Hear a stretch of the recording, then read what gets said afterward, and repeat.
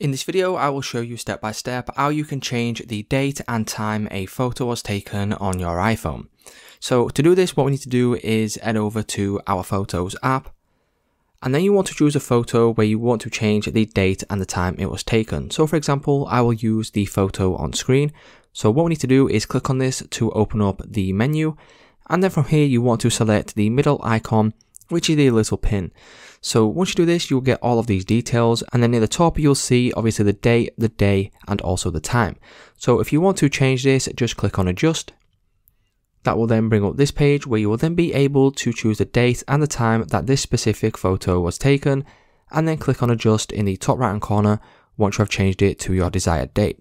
So it's just that simple, guys. That's how you can change the date and the time a photo was taken on your iPhone.